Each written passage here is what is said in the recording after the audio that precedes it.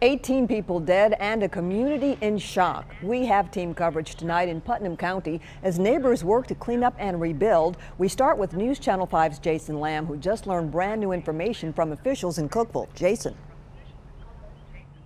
Yeah, that's right, Vicki. Most importantly, with this new update, that death toll, 18 people, has not increased since yesterday. That is good news. Also good news, they say there is currently no one that has been reported missing that still has not been accounted for. Now, officials have warned, however, that number of people who have been reported missing may increase again as more people call in.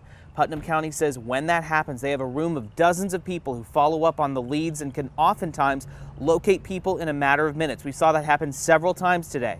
Putnam County officials say their initial assessment of all damaged structures is completed, with over 400 people here having experienced damage of some kind, including 31 businesses. They are warning neighbors here as power is being gradually restored. If your home is damaged in Putnam County, they want you to turn off the main breakers in your home. They do not want fires to start once power is restored. A curfew is going to remain in effect starting at 7 o'clock tonight.